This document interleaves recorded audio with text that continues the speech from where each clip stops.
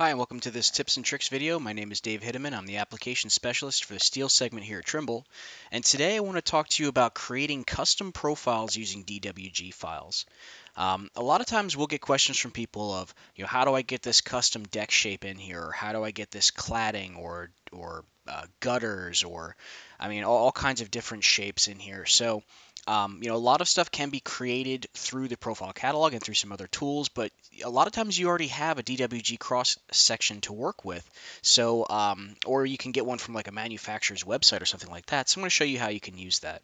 So the absolute simplest way, by the way, I already have a couple of CAD files loaded up here. So here I have a sample of like a handrail, like an ornamental top handrail piece you might buy from somewhere. A piece of curtain wall framing, and also a drawing of some deck. So I just want to give you just a basic idea on how you can bring these into Tekla. So first off, what you want to do is go up to your File menu, go to Catalogs, and then you can choose Define Profiles. And there's several ways you can define profiles. Today we're going to focus on this DWG import. So I'm going to define a cross section using a DWG file. Here I can choose the file that I want to use as a template. I'll do the handrail first.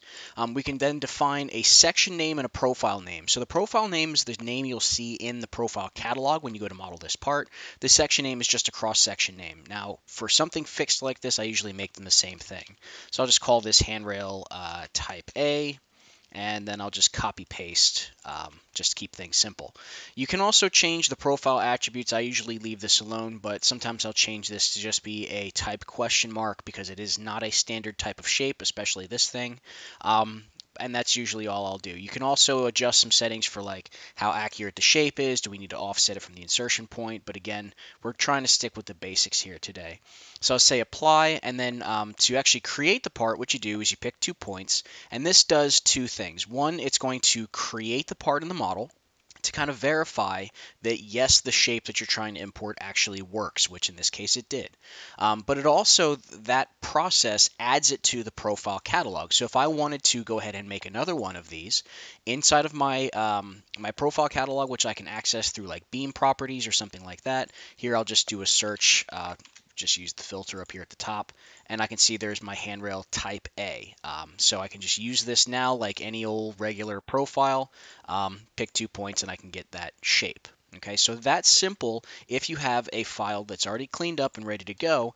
Obviously, it's very, very easy, very quick to get that in. I'll do one more here. I have this, it's kind of a piece of curtain wall framing. Again, we'll just call this type A. I'll just say CW for curtain wall. I say apply, go back to the file menu.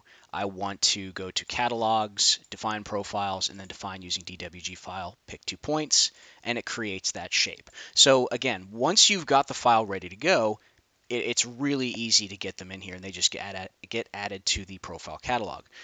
So let's take a look at what it takes to get the file ready.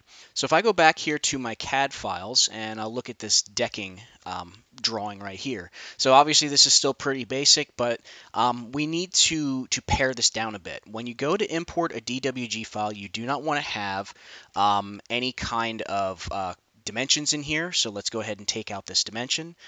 We don't want to have any of this extra line work or anything. We want to basically get it reduced to just what makes up the shape that we're trying to import. So, do this with a copy of the file or something like that if you need to. Also, we have to make sure that this is a closed polygon. So here you can see there being a deck, it is actually defining the thickness here.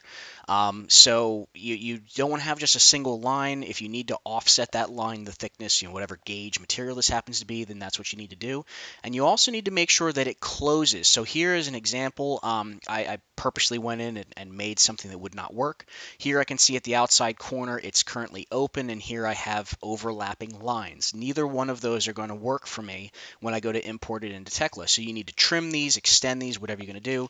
I'm going to use the chamfer command to just kind of clean up these corners a little bit, and that way we have a nice cleaned up shape. Now I happen to know that the rest of this file is okay, but if I didn't know where this was coming from, I would go through and check each and every one of these different corners and make sure it was all right. One final thing we're going to have to do, and sometimes you only discover this through trial and error, like trying to import it, seeing it not work, or seeing it come in too small.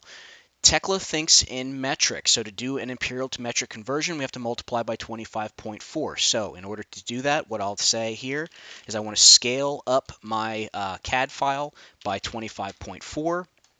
We'll go ahead and save this, and it should be now ready to go.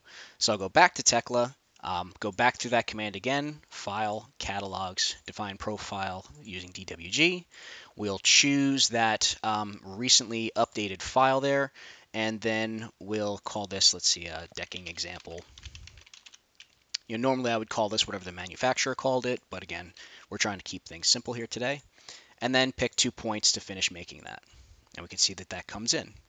Okay, so if you go to insert this and you find that you're getting just a line, a very thin line, that means that the profile failed. Start to go back and check for some of those things. Check the scale. Check to make sure that the shape closes. You can either use p-edit command. You can use region. There's a couple other commands you probably may know to find out if a polygon closes, but that is a requirement. And then if you get stuck, always feel free to reach out to your local help desk. They can usually look over the file and give you some tips as to why it may not be importing. All right, so I hope you found this quick video helpful.